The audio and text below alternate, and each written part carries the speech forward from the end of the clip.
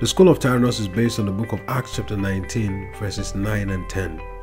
Paul took 12 disciples, individuals who had an experience in the baptism of John but had no real foundation in Christ, and he taught them the word of the Lord and the school of one Tyrannus. And the Bible says within the space of 2 years all of Asia heard the word of the Lord.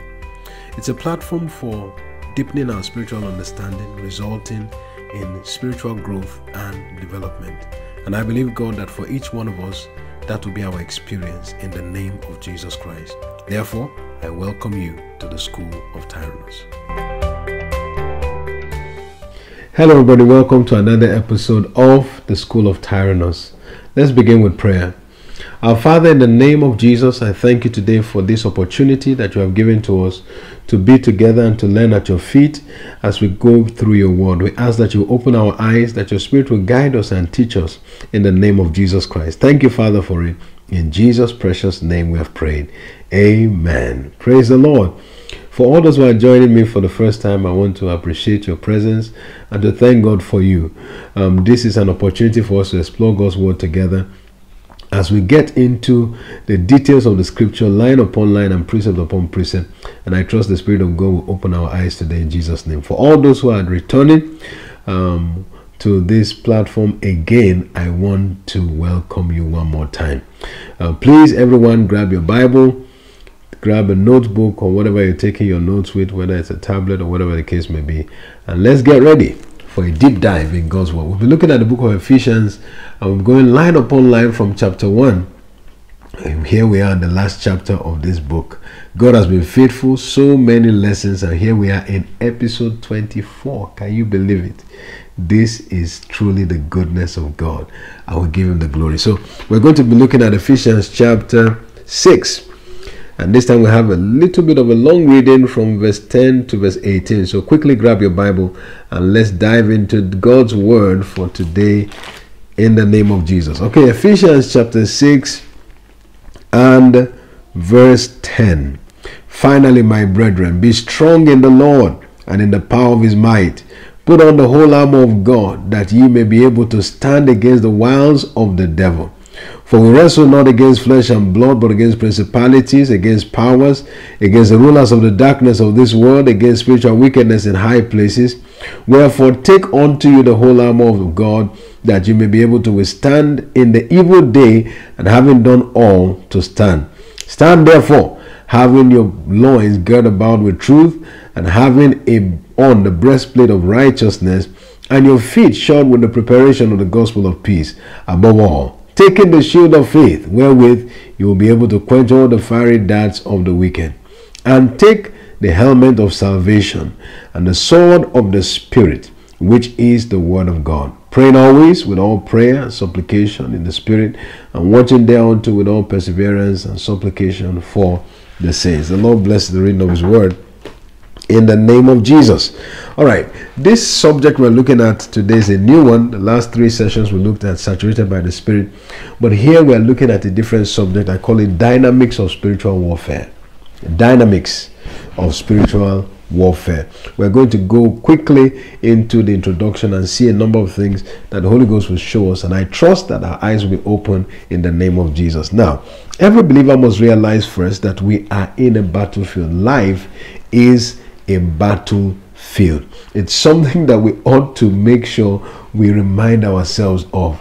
All right, Matthew 11 and verse 12 says, from the time of John the Baptist till now, the kingdom of heaven suffers violence, and the violent taketh it by force. Now, this battle is largely a spiritual battle. All right, now we're reading quite a number of verses today. So quickly, I want you to turn to 2 Corinthians chapter 10, verse 3 and verse 4. We'll read the ones that we can. Some of them we'll just quote them for time's sake and quickly move on. So 2 Corinthians chapter 10 and verse 3 and verse 4. It says, for though we walk in the flesh, we do not war after the flesh. For the weapons of our warfare are not carnal, but they are mighty through God to the pulling down of strongholds. So according to scripture, we're in a spiritual battle, and believers are not exempted from this battle. In fact, the truth is that Satan takes particular interest in believers. Do you know that? Now, Revelation chapter 12 The Bible shows, chapter 5, sorry, the Bible shows us this. Sorry, I meant Revelations 12. Revelations 12 and verse 17. Okay, it says, and the dragon was wrought with the woman and went to make war with the remnant of her seed, which keep the commandment of God and have the testimony of Jesus Christ. So everyone who actually has the testimony of Jesus, the devil is very interested. He sees you as an enemy. We are in a battlefield. Life is a battlefield. We have an adversary. The Bible tells us that our adversary, the devil, 1 Peter chapter 5 verse 8, he goes around like a roaring lion looking for whom he may devour. You see, your perspective in the war front determines how well you are able to survive. If you think it is time of peace in a time of war, you are likely to fall a victim. So you must understand that you need to have a mentality that is in line with the reality of the battle that you are confronted with. We have an enemy that is loose, and that is the devil himself. His intention is to inflict all kinds of assault against the people of God. So we must understand that we are invested in this battle. It is a real battle. It's a battle that is against principalities and powers. Those are agents of the devil. We saw that in verse 12 of Ephesians chapter 6. So we are involved in a very tenacious fight. The enemy, the devil, is against everyone that is a child of God. But the Bible makes us understand that we are going to only be victorious on the basis of God's strength. So we saw in Ephesians 6 and verse 10, it said, be strong in the Lord and in the power of his might. So our ability to win the battle is not in our natural capacity, no, but it's actually in the ability of God. So it means that you and I have a responsibility to position ourselves appropriately with God. Remember, the Bible says something about God, that he gives power to the faint, and to them that have no might, he increases their strength. So God gives ability to those that lack it.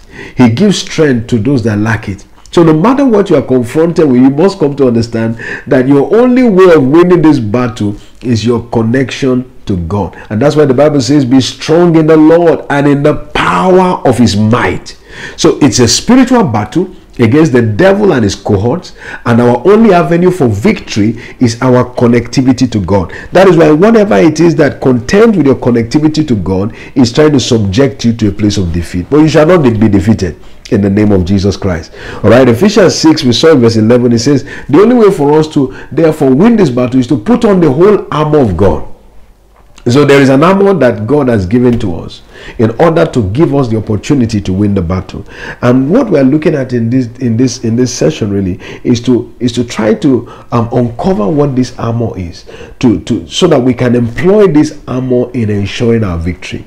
Right? This is a passage of scripture that many of us are very familiar with. We've read over the years, and maybe you have heard different messages taught, but I trust that the Holy Spirit will open us up to a new dimension of insight as it concerns this subject, and as a result of it, I see each one of us walking in total and complete victory in the name of Jesus. So what are the weapons of our warfare? Remember, we saw in 2 Corinthians 10 earlier, it says that the weapons of our warfare are not carnal, they are not natural. So to win this battle, we have to have spiritual weapons.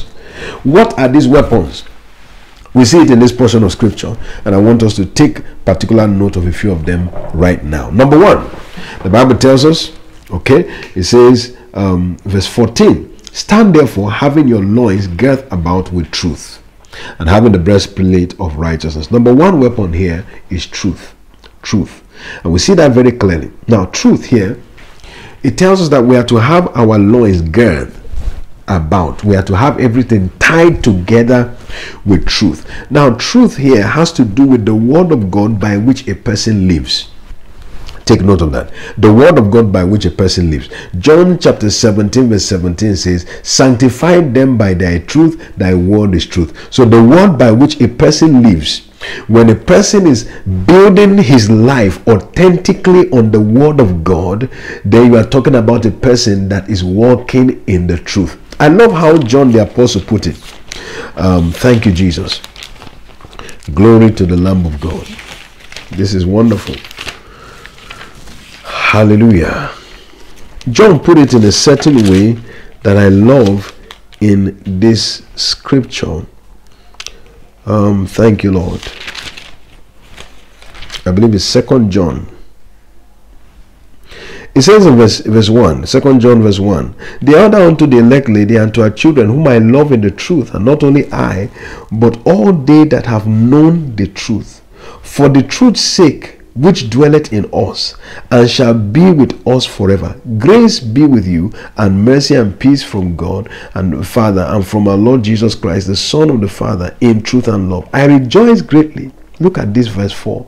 I rejoice greatly that I found of thy children walking in truth, as we have received a commandment from the Father.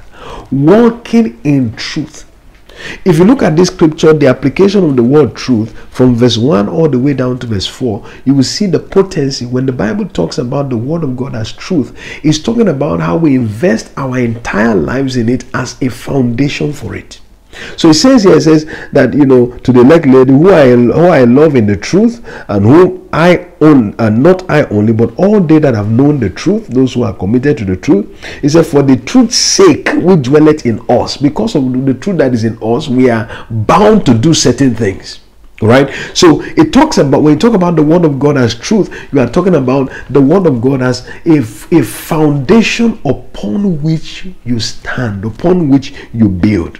All right. If you looked at the book of Ephesians chapter 1, when we began the study in Ephesians, in verse 13, it says, in whom also you trusted after you heard the word of truth. So you see, the word of truth, or the word as truth, is what we invest, we trust, we invest ourselves in.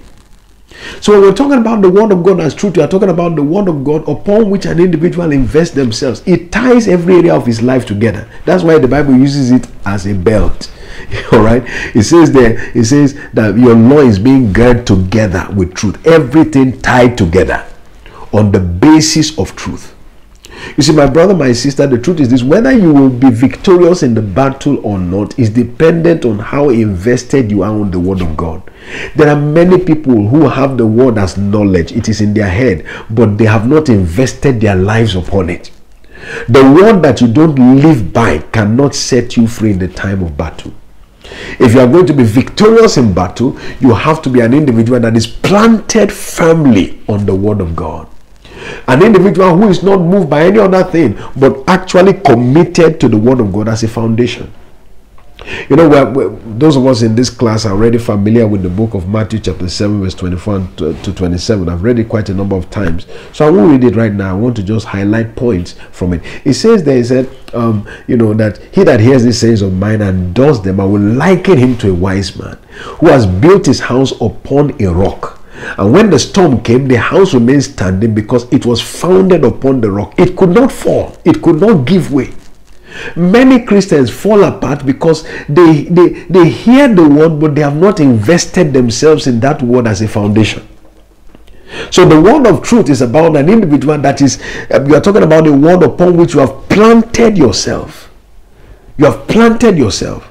There's a passage of scripture I want us to see in 1 Thessalonians that shows us even a bit more about the word as truth. 1 Thessalonians chapter 2. Thank you, Jesus. Glory to the Lamb of God. Glory to the Lamb of God. 1 Thessalonians chapter 2 and verse. Thank you, Jesus. 1 Thessalonians 2 and verse 13.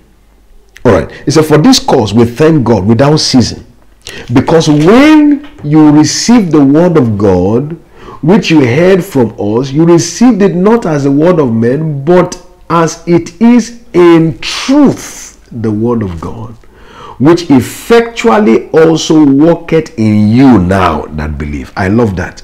So the word works in those who have already planted themselves in it. It's a two-way thing.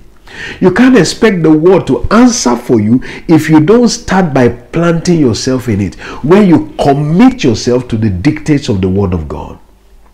This is so important for us to understand. So when we talk about being girded together with truth, we are talking about being planted on the foundation of the word of God as your own true foundation, the unshakable ground upon which you stand.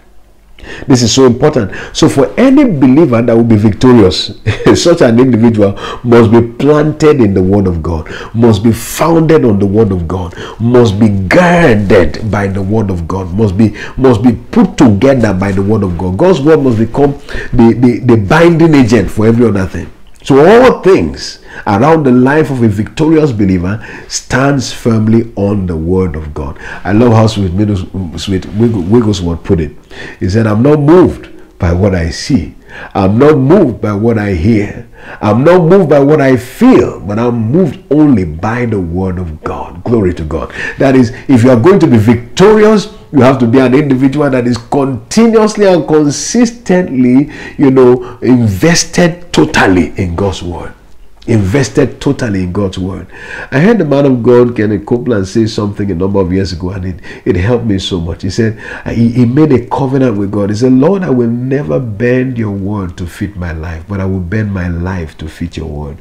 Whatever your word says is my command to follow.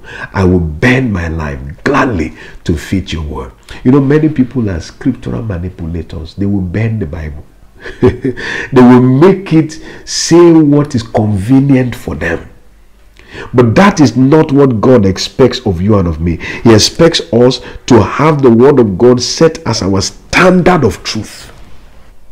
Look at this passage with me, 2 Corinthians chapter 4. Glory to God. Glory to God. There's so much in this, but I'm just going to try to touch on a few things so that we can have it in a concise manner in this class. All right. 2 Corinthians chapter 4 and verse 2. It said, but have renounced the hidden things of dishonesty, not walking in craftiness, handling the word of God deceitfully, but by manifestation of truth, commending ourselves to every man's conscience in the sight of God. Look at that. We are not handling the word of God deceitfully. We are not bending it to try to make it convenient and okay for us. It says, no, but we are manifesting the truth. We are exhibiting the truth. We have renounced the hidden things of darkness. We have made sure that our lives now are simply exhibitions of the truth of God's word. That's the question that God is asking. You want to be victorious? You don't want to lose the battles of life? You want to end up as a victor in life? God is asking you a simple question. Are you operating by the truth? Are you manifesting the truth? Are you founded on the truth?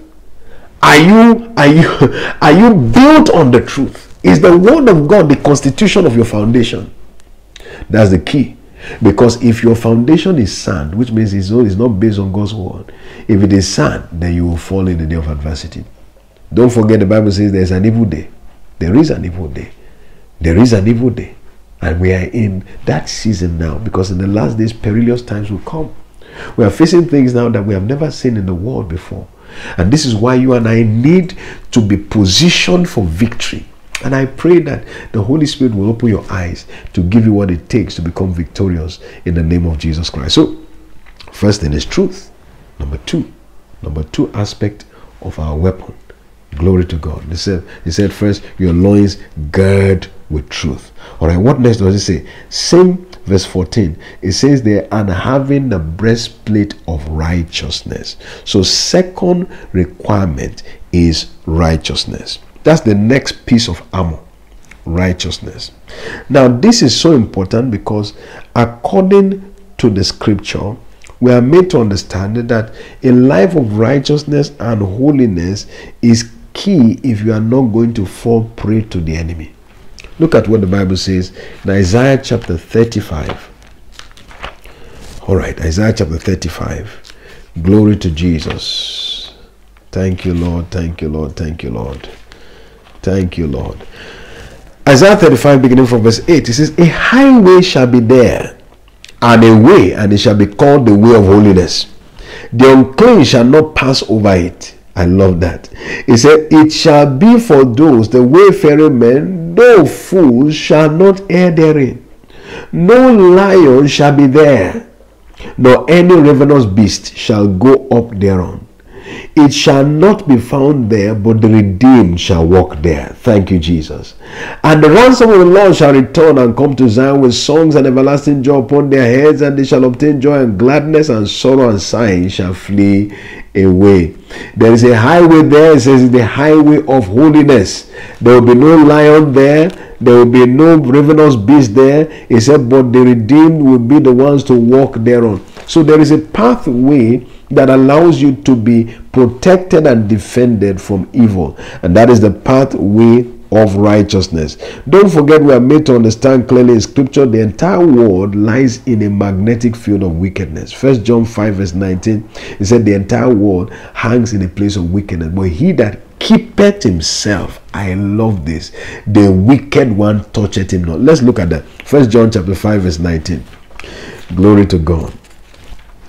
Glory to God, glory to God, glory to God. 1 John 5 verse 19. It says, we know that we have God, and the whole world lieth in wickedness. Look at that. It says in verse 20, and we know that the Son of God is come and has given us understanding, that we may know him that is true, and that we are in him that is true, even in his Son Jesus Christ, that is the true God and eternal. But look at verse, let's start from verse 18. I like this. It says, we know that whosoever is born of God sinneth not, but he that is begotten of God keepeth himself, and the wicked one toucheth him not. And the whole world lies in wickedness. The whole world lies in wickedness. But we who are of God should demonstrate our being of God in that we don't operate in sin. So let's take verse 18 and verse 19 together. It said, we know that whosoever is born of God sinneth not, but he that is begotten of God does what? He keepeth himself, and as a result of that, the wicked one toucheth him not. And we know that we are of God, and the whole world lieth in wickedness. So the entire world is a magnetic field of wickedness. But the Bible says that even though it's a magnetic field of wickedness, it said those who are of God, they will prove it by ensuring that they keep themselves. They protect themselves from the things that defile. You see, the truth is this: one of the easiest ways to defeat is to surrender to sin. The moment you surrender to sin, you have surrendered to defeat. You know, the breastplate was what in the Roman, warfare attire was what was put over the chest region of the soldier. Because if you wanted to kill a soldier, what you needed to attack was either the head or the chest. When you attack the chest, that soldier was likely going to die. So for your chest to be protected, for your walk with God to be protected, for your stand in the kingdom to be protected, you needed this breastplate, this vital aspect of your armory that will defend your internal organs from disruption. If you don't want to get destroyed in spiritual battle, you need righteousness to protect you. Righteousness is a vital necessity in protecting us in our walk with God. Now, somebody may say, but Pastor, how can you be talking about righteousness as necessary for our protection? Are you talking about personal righteousness or the righteousness of God in Christ Jesus? I'm saying this: when a man becomes born again, he receives of Christ the righteousness of God in Christ Jesus. All right, according to 2 Corinthians 5 and verse 20 and 21. But that righteousness, you are saved by grace, not by works. Very important. So we are saved by grace. That grace gives us access to this righteousness that comes from God. But having received that righteousness, you have a responsibility to live righteously. So you have a righteous gift, but then you must also have a righteous life. 1 John 3:7, he that doeth righteousness is righteous. If I give you a white shirt like the one I'm wearing right now, and I give it to you brand new, it's white. For that shirt to remain white, if it is being used, it must be continuously maintained and cleaned. So if you don't clean it, it will begin to change its color. In the same vein, you have righteousness given to you by Christ Jesus, but you must exhibit righteousness by how you live. Your daily lifestyle is what maintains what God has given to you. So the Bible says he that does righteousness is righteous. This is so important. So it's important to know that we have this responsibility to begin to demonstrate righteous works, righteous living in all that we do. That's why the Bible makes us to see that when you look at Jesus as our example, I've been trying to establish the fact that Jesus must be your example in all things. You find out that Jesus' victory was the product, among other things, of him maintaining his righteousness. Do you know that? If Jesus surrendered to sin, he could never have been an adequate sacrifice for us, because the sacrifice that will be acceptable to God is the sacrifice that is without spot or blemish.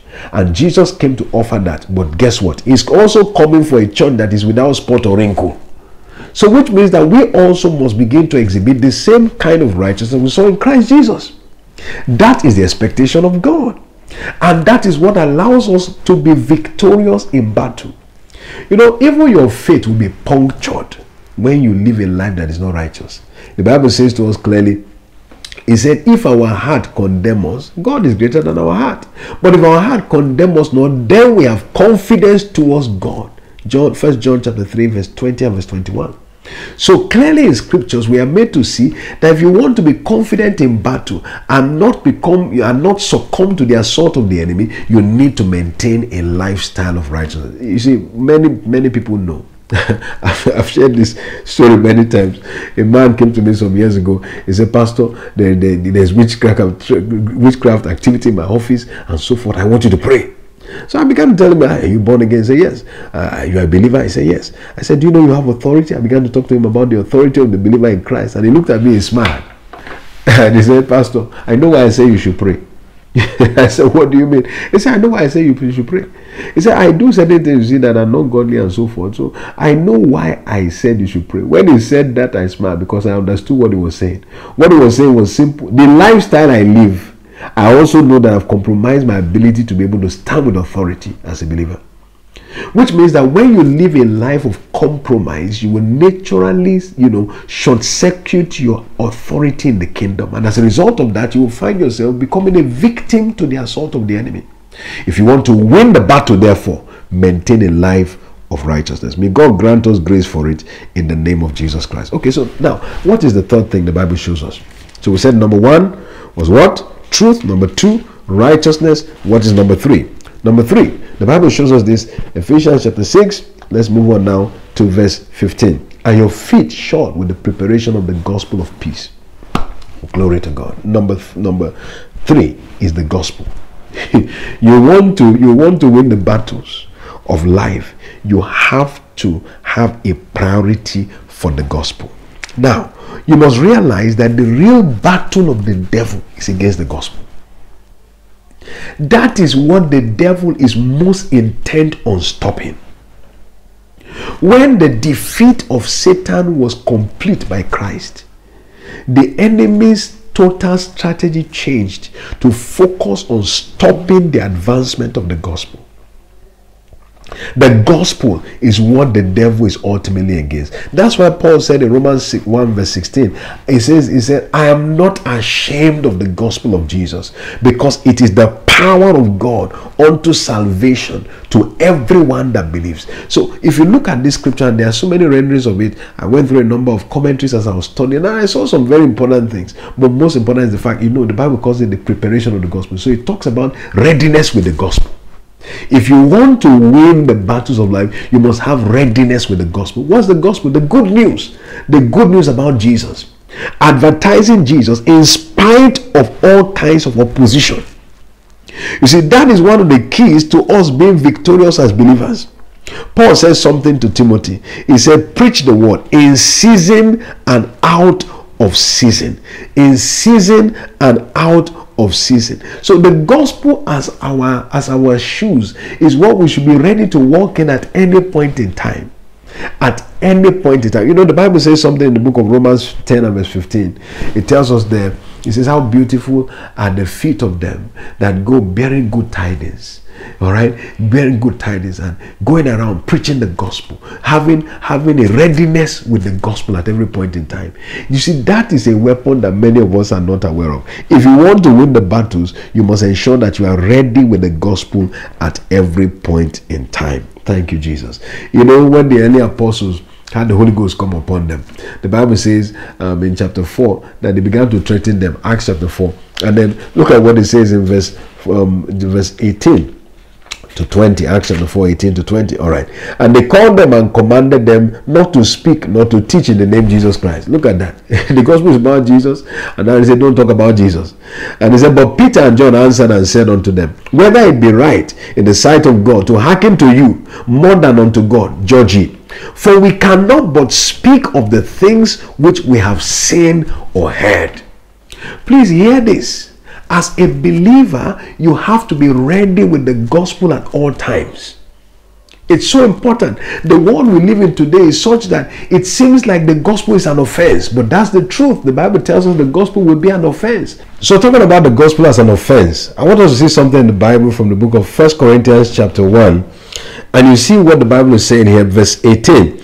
It says, for the preaching of the cross is to them that perish foolishness, but unto us which are saved it is the power of God. For it is written, I will destroy the wisdom of the wise, and will bring to nothing the understanding of the prudent. Where is the wise? Where is the scribe? And so forth. And then go down to verse 22. He said, the Jews require a sign, and the Greeks seek for wisdom. But we preach Christ crucified. Unto the Jews a stumbling block, unto the Greeks it is foolishness, but unto them which are called, both Jews and Greeks, Christ, the power of God and the wisdom of God. So when we talk about the gospel, it is offensive. People will see it as foolishness, as a stumbling block, but we must be ready with it at every point in time. Jesus said, if you are ashamed of me, I will be ashamed of you. So we've got to come to the point where we recognize that our battle is for the advancement of the gospel. Whatever can silence your voice for the gospel has brought you to the point of defeat. Please understand that. That is why your voice for the gospel must never be silenced, must never be brought to the point of silence. You must recognize wherever you are a representative of Christ, and you are there as an ambassador for the advancement of the gospel. That's what the apostles were saying when we looked at that scripture in Acts chapter 4. They were saying simply, whether it is right for us to obey you or to obey God, you judge, but we cannot but speak of the things that we have heard and we have seen. Now, something happened in Acts chapter 5. I want us to take note of. Acts chapter 5, the Bible tells us this about the same apostles now, verse 28 to verse 32. Thank you, Jesus. It tells us there in verse 28, it says, saying, did we not straightly command you, that's the Pharisees, did we not command you that you should not teach in this name? And behold, you have filled Jerusalem with your doctrine, and you intend to bring this man's blood upon us. That's speaking about Jesus. Then Peter and the other apostles answered and said, we ought to obey God rather than men.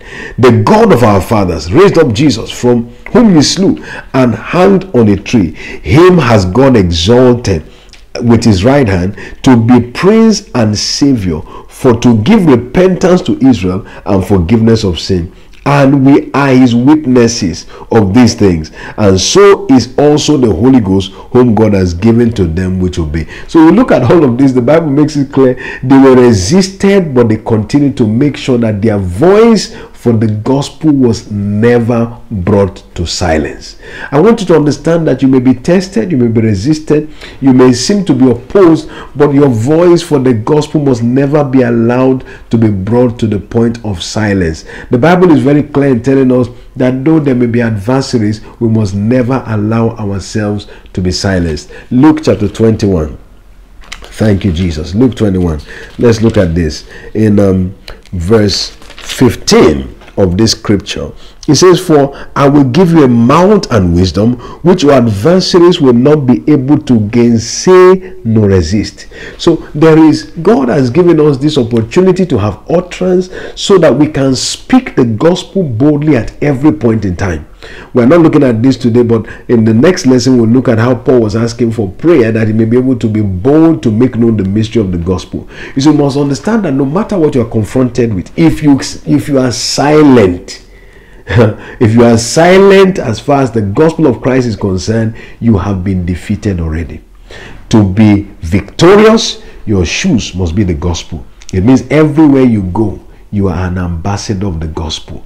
You are advertising Jesus. You are an instrument on his behalf. No matter what people think about it, how offended they may be, recognize who you are and recognize that you are to be that ambassador wherever you find yourself. May God grant us grace for this in the name of the Lord Jesus Christ. All right, let's move on now. Let's move on. All right, Ephesians 6, let's look at the next aspect of the weapon that is required for our victory. So we said number 1 weapon was truth, number 2 was righteousness, number 3 the gospel, and number 4, let's look at this, verse 16. Above all, taking the shield of faith, wherewith you shall be able to quench all the fiery darts of the wicked. So the 4th weapon is faith. Faith is painted in this scripture, very surprisingly, is painted as a defensive weapon. It calls it a shield. Now, this shield is not, looking at some of the various, discussions concerning the shield here. It's not what you call a buckler, which is a small circular shield. It was like a full body shield that was utilized by the Roman soldiers. Behind this shield, and a soldier could hide. And then when arrows were coming that were already, fired arrows, the soldiers could hide behind the shield, and then the shield will stop the arrows from accessing the soldier. So here we are made to see that faith is for us a weapon of protection. It is a weapon of our defense. That is why we are made to see that if you are going to avoid satanic assault, if you are not going to be assaulted by the enemy, if you are not going to find yourself molested by the devil, then you need to operate by faith. That's why we are told to fight the good fight of faith. All right. So in other words, if you are not engaging your faith, it's not a good fight. You are going to find yourself in the place of injury and defeat. You will find yourself at the mercy of the enemy. So our faith becomes a central requirement for our victory. All right, a central requirement. If you look at 1 Peter chapter 5, the Bible says there, verse 8, be sober, be vigilant, because your adversary, the devil, is going around like a roaring lion looking for whom to devour. It says in verse 9, whom resist steadfast in the faith, hide behind your faith. Use your faith as an instrument to silence his fiery darts. He said, knowing that the same temptation is accomplished in your brethren that are in the world. So God is making us to see that, you see, what you are facing, others are facing also. But you must understand that your faith is your defense. It is your defensive mechanism that encapsulates you from the assault of the enemy. Satan may seek to reach you, but when your faith refuses to fail, you are untouchable. You know what Jesus said concerning Peter? He says, Simon, Simon, Satan seeks to sift you as wheat, but I've prayed for you that your faith fail not. In other words, anytime you find a person who is subjected to the enemy, who is at the mercy, let me put it that way, who is at the point where he's at the mercy of the enemy, it is traceable to a faith failure. Your faith is your protection. Your faith is your defense. That is why you and I have the responsibility to continue to build our faith. Build our faith. Because when you build your faith, what it means is that you are encapsulated by God. Remember, we have said earlier that in order to win this fight, you must understand that it's not your ability that you need to use, it's God's ability. It's not your armor, it's God's armor. It's made available to you and to me. But we engage that by faith. Remember, I said, be strong in the Lord and in the power of his might. So you want to be victorious, you must understand you have a responsibility to have yourself connected to God by faith. It is faith that makes you hide behind God so that the assaults of the enemy are not able to reach you. You are encapsulated, defended, protected. You are in the secret place of the Most High. You are abiding under his shadows, and therefore as a result of that, 1,000 may fall on one side, 10,000 on the other side, but it's not allowed to come near you. That will be your experience in the name of Jesus. So your faith must never be allowed to fail. Your faith must never be allowed to fail. When your faith fails, it's like your shield coming down. And when your shield comes down, the arrows of the enemy are able to make a direct hit. The enemy will not be able to make a direct hit on you or your family in the name of the Lord Jesus Christ. So what God is showing us here, therefore, is simple. Your faith. Refuse to let your faith fail. And remember, faith is built only one way. It's built by the word of God. Faith comes by hearing, and hearing by the word of God. So where there is no entrance of God's word, there will be exit of faith. Where there is no entrance of God's word, there will be exit of faith. If you want your faith to keep growing, keep making sure the word of God is entering into you, building up yourself in faith. It's so important. If you build yourself in faith, you are building yourself for victory, because faith is the victory. Why is it the victory? You are encapsulated in God. When you are hidden in God, you are untouchable by any assault of the enemy. I see that becoming your experience in the name of the Lord Jesus Christ. All right, now next, we are used to the aspect of faith a little bit, so let's move on and look at what the Bible shows us next. It says, next, what does it say to us? Verse 17, and take the helmet of salvation. Take the helmet of salvation. As I meditated upon this, I began to wonder, what is he talking about here? The helmet of salvation. And I discovered something. I want to show you this so that you see what it means here by salvation. 1 Thessalonians chapter 5 and verse 8. Thank you, Jesus. I believe you are being blessed because the Holy Ghost is teaching us and opening our eyes to the light of the gospel. All right, 1 Thessalonians chapter 5, sorry. I say that, 1 Thessalonians chapter 5 and verse 8. Good. It said, but let us who are of the day be sober, putting on the breastplate of faith and love, and for an helmet, take note, the hope of salvation. So that was talking about the person who just got born again. Is talking about the hope of salvation. You know, we have the salvation that we receive in terms of our, entrance into the kingdom, in terms of our acceptance to the family of God. But here it's talking about another experience, which is talking about our final entrance into heaven, our final entrance into our eternal rest. Put it that way. So it's talking about a hope of eternity. What is God saying? If you want to be victorious in life, you must understand that you need to live lives, in the light of eternity. In the light of eternity. You cannot be focused on only the here and now. Many people are not aware or not conscious of eternity. Look at how the Bible puts it in the book of Colossians chapter 3. Verse 1 to 3. It said, if you be risen with Christ, look at this, seek those things which are above, where Christ seated on the right hand of God. So let your gaze be focused on God. That's what it's saying there. It says, set your affection on things that are above, and not the things on the earth. For ye are dead, and your life is hid with Christ in God. So it's talking about living in the light of eternity. Many things that people succumb to on the earth is because they are not living in the light of eternity. If you are focused on heaven, if your eyes are focused on the things that are above, you will discover that your lifestyle will begin to exhibit certain realities.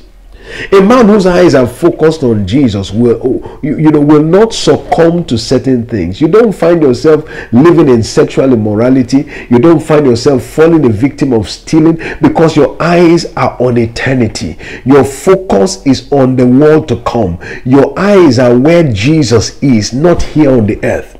I'd like you to understand that God has many blessings for us on the earth, but we are pilgrims here. This is not our ultimate destination. When a person becomes too worldly in their view, they will lose view of eternity. And that's what happens, and this is the reason why many individuals fall victim in their race. They become, exposed to the enemy because they are so focused on the temporal. Somebody will say, Pastor, how does focusing on eternity, for God's sake, how does that protect me in battle? You must understand this. When you are focused on the things on the earth, you are opened to satanic assault. Let me show you one example, just one example. All right, the Bible says something, 1 John. Look at this, 1 John chapter 2. The scriptures are so sweet because if you follow them, they will help you to live a life that is unique on the earth. 1 John chapter 2, look at this, verse 15. Love not the world, neither the things that are in the world. If any man love the world, the love of the Father is not in him. For all that is in the world, is telling us what's in the world now. What is in the world? The lust of the flesh, the lust of the eyes, the pride of life, is not of the Father, but of the world. And the world passeth away, and the lust thereof. But he that doeth the will of God abideth forever. So that's 1 John 2, verse 15 to 17. So it tells us, in the world you have the lust of the eyes, the lust of the flesh, and the pride of life. These are the things that are in the world, lusting after things, desiring after things continuously. The lust of the eyes, that has to do usually with covetousness, a life that is not content. But what happens when you are exposed to certain things like that? When you live with a worldly view, when your focus is on the earth, not on heavenly, or not on heaven, but on the earth alone, what happens? Let's look at one example. So we said you have the lust of the eyes, the lust of the flesh, and the pride of life. So the lust of the eyes, among other things, has to do with covetousness. Now what happens when a person is overly consumed by the desire for physical or material things, where he becomes covetous? What happens? 1 Timothy chapter 6, you will see how this is an assault point. It's an opening for the enemy. It's an opening for the enemy. Look at this, 1 Timothy chapter 6. Thank you, Jesus. It tells us this. All right. Verse 8, it said, for having food and raiment, let us be there with content. It said, but they that will be rich, those who will force themselves to find money one way or the other, it said they fall into temptation and a snare, and into many foolish and hurtful lusts, which drown men in destruction and perdition. You see that?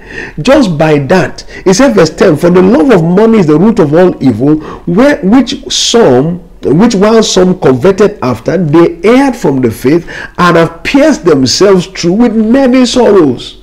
All kinds of problems traceable to the fact that the lust of the eyes are there. People are not content. They become covetous. They are consumed by what others have. So they lose their rest. They lose their rest. They lose their rest. You know, today, look at the world we live in. You know, a new phone comes out. You lose your rest about the current one. It's not good again. It's not, my phone is dropping calls. It's not dropping calls. You are the one dropping the call. The problem is that something new has come out, and suddenly you have lost contentment with what you have. All right? You have lost contentment with what you have. You know, clothes now come out in seasons. All right? So you have, you know, certain designs that come out, certain styles that come out in different seasons. So in the spring season, for example, new designs for the year usually will come out around the world, and then it puts pressure on people, because suddenly all they had last year is no more stylish enough. All right, so there's this desire to have more, and as a result of that, you open yourself to the assault of the enemy. People don't know that this is one of the reasons why people many times fall victims. They are victims of the enemy because they have lost focus on eternity, and they are now concentrated on the temporal. The eternal should be our focus. The temporal, God gives us things to comfort us here. The Bible says He gives us all things richly to enjoy. So God will bless you on the earth. Don't get me wrong. I'm not saying that you should live a life of penury on the earth. No, God has a prosperous plan. You have to live a life of distinction on the earth. You have to prosper. But don't become consumed by the material. Don't become consumed. Your car does not define you. Your house does not define you. Your clothes do not define you. You are defined by the greater one that lives in you. Your real identity is as branded in Christ. I love how Paul put it. He said, let no man trouble me. I love it. He said, because I bear upon my body the mark of Christ. I'm branded by Christ. That's my identity. That's who you are. If you're a child of God, you are identified with Christ. It doesn't matter what anybody else thinks about you. The reality of the fact is that your eternal view should be what drives you. Hallelujah. You should be continuously consumed by, you know what? I can't feel inferior to anybody. Why? Because I have the ultimate, that is Christ Jesus. When you have Him, you have nothing to envy. Please hear that. You have nothing to envy. You may have only one pair of clothes that you are wearing, but you have nothing to envy. It is not the cover of a package that determines the value, is the content. The content. The content. When you have the reality of knowing that I have Christ living in me, I have an eternity to gain, then you begin to experience a life of victory, because you are not open to the assault of the enemy. The various vices of hell cannot reach out to you. Hallelujah. I see God granting us grace to live life every day in the light of eternity. When you wake up in the morning, keep reminding yourself, Christ is there on the throne. He's seated by the Father. My eyes and my affection are on the things that are above. I love the things above. I don't love the things that are on the earth. I can enjoy them. God gives me full enjoyment, but not to love them. Please hear this. Hear it very well. Just stop saying, I love this car, I love this house, I love these clothes. You don't put a human emotion on a physical or material thing, something that has no life. No, you may enjoy it. Yes, God gives you to enjoy it, but not to love. Don't love it. The Bible says, love not the world or the things that are in the world, because if you do, the love of the Father is not in you. Hallelujah. So I pray that God will grant us this grace. But this is what he's talking about here when he talks about the helmet of salvation.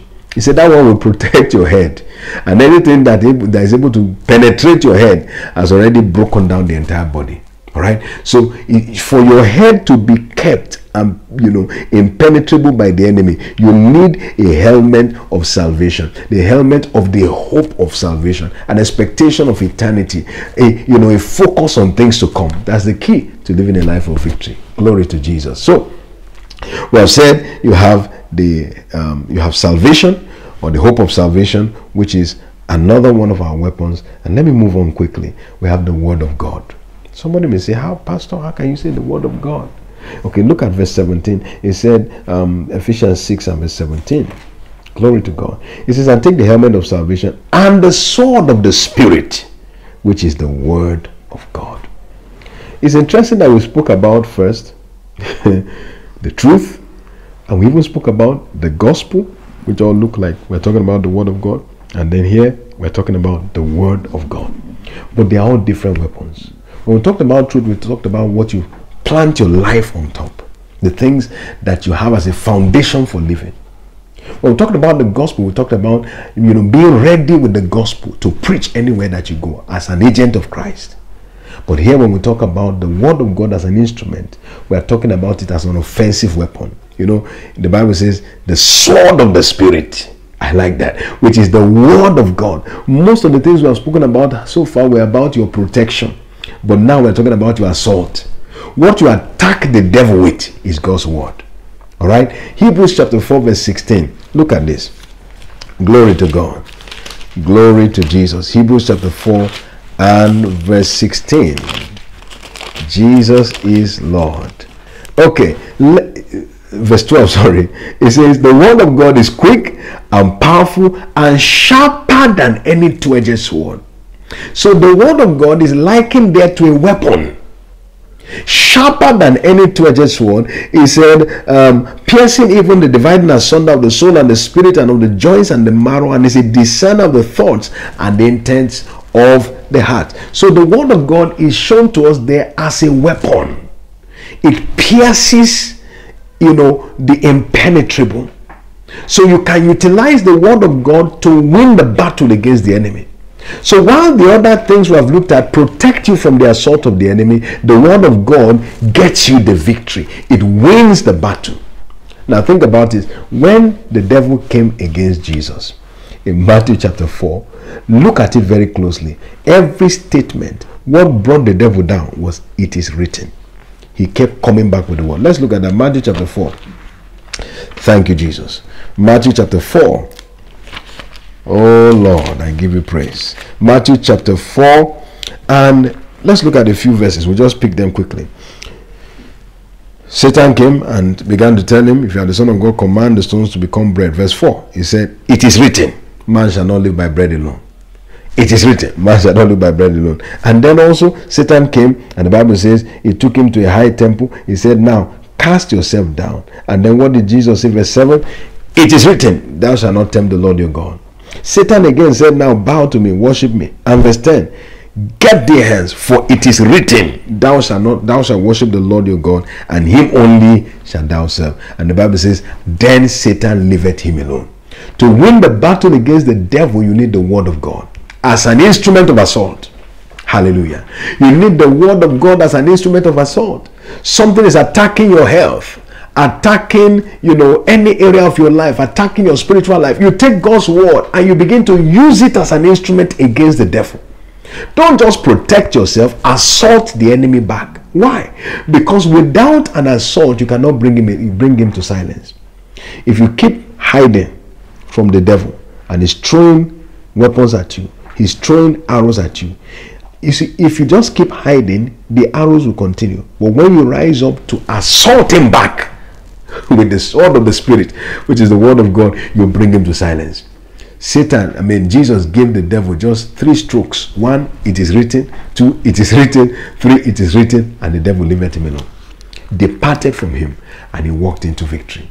You see, if you and I are going to be victorious, we've got to recognize how to utilize the word of God to silence the assault of the devil. Utilize the word of God to silence the assault of the devil. That assault on your health, you can silence it by the word of God. The assault on your marriage, you can silence it by the word of God. The assault on your business, you can silence it by the word of God. The assault on your Christian walk, that satanic accusation that is trying to push you out of your walk with God, you can silence it by the word of God. So take God's word like stones. Take the word of God like a sword and begin to approach the enemy to silence him with the word. When you do that, you walk into total victory. So we can see that the armor is loaded with 6 vital aspects or instruments. 1, truth. 2, righteousness. 3, the gospel. 4, faith. 5, salvation or the hope of salvation. And then 6, the word of God. When you employ this comprehensively, you cannot but be victorious in life. You see, God has ordained you for victory, and you will not lose any battle again in the name of Jesus. Now, that being said, I want us to understand this. Employing all of these weapons requires one thing. In verse 18, it says, praying always with all prayer and supplication in the Spirit. So you engage all of these. You put it on, as I've mentioned. You put it on that way. You found your life on truth. You have put on the belt of truth. You begin to operate by righteousness. The breastplate is there. When you begin to preach the gospel, the shoes are on. When you begin to operate in faith, the shield is up. When you begin to live in light of eternity, the helmet is on. And then when you begin to assault the enemy by throwing the word of God at him, suddenly the sword is out. But the Bible says, with all of these things in place, make sure you remain in prayer. Prayer is the key to victory. Jesus said to Peter, he said, Simon, Simon, Satan seeks to sift you like wheat, but I've prayed for you that your faith fail not. I've prayed for you. Matthew 26 and verse 41. I have prayed for you. So it takes prayer to maintain victory. If you are going to be victorious against satanic intention, you must learn the necessity of prayer. All right, look at Luke chapter 21 with me. Okay, Luke 21 verse 36. It says, watch ye therefore and pray always, that you may be counted worthy to escape all these things that shall come to pass and to stand before the Son of Man. If you want to escape the fall that is coming to many, the defeat that is coming to many, he said, watch and pray always. That word always is the same word that is used in Ephesians 6 and verse 18, praying always. So prayer must be a continuous lifestyle. It's not something you do once and for all, but something you do as a lifestyle. When that becomes the case, you are positioning yourself for victory. Well, I know that from this day onward, you will not be a victim of defeat again in the name of Jesus Christ. All right, it's important to say this as I begin to conclude today. For you to enjoy all that we have spoken about, you first require salvation. Without salvation, you are already marked out for defeat. The enemy already has you. He has already positioned himself to victimize you, to assault you. But God has a way of escape for you, and that way is salvation. Here, salvation, I'm not talking about just the light of eternity. I'm talking about getting into Christ now. I'm talking about being born again. I'm talking about being a child of God. I'm talking about being genuinely one that is in the family of God. Also, there are those who are hearing me today and watching, and you have actually had this experience of salvation. You've had this redemptive experience, but something went wrong along the way, and maybe you just went off course. and you're saying, I want to return so that I can be restored by Jesus, this is your opportunity. I want you to follow these instructions coming up next, and I'll be returning back with some closing comments. Real life begins when Christ lives within. You cannot have a fulfilling life without Christ. If you want to give your life to Jesus or to rededicate your life to Him, please pray this prayer after me. Lord Jesus, I come to you today as a sinner. I cannot help myself, but I know you died for me. On the third day you rose again, just to save me. Jesus, come into my life as my Lord and Savior. Take control of me from this day forward. I will follow you, no turning back, and I will serve you, no turning back. Thank you, Jesus, for saving me. Amen. Now I pray for you. Father, in the name of Jesus, I thank you for each of these precious ones that have responded to this call today. I ask that you will grant each one grace to continue to walk with you all the days of their lives, that none of them will turn back from following after you, and that the fulfillment they desire will begin to manifest in every area of their lives in the name of Jesus. Thank you, Father, for it. In Jesus' precious name, amen. Congratulations and welcome to the family of God. Wow, praise the Lord. What a joy it is for you to have taken such a decision. It is the greatest decision that you could have taken. Having Jesus as Lord and Savior is the best thing anyone can do with his life. So I congratulate you once again. Now receive this word of blessing. Then the name of Jesus be blessed. The hand of God will rest upon you. The blessing of God surrounds you. The peace of God on every side. You will never lack the help of God. All things begin to work together for your good. And welcome to a realm of victory. Every defeat in your life is overturned for victory today in the name of Jesus Christ. Amen and amen. Thank you so much for joining me today. I want you to please ensure that you subscribe if you have not done so yet. Make sure you share it so it can be available for others, and then also make sure you like it, so that this video so that others can take advantage of it as well. Well, until I see you next time, keep walking in the great light. God bless you and bye.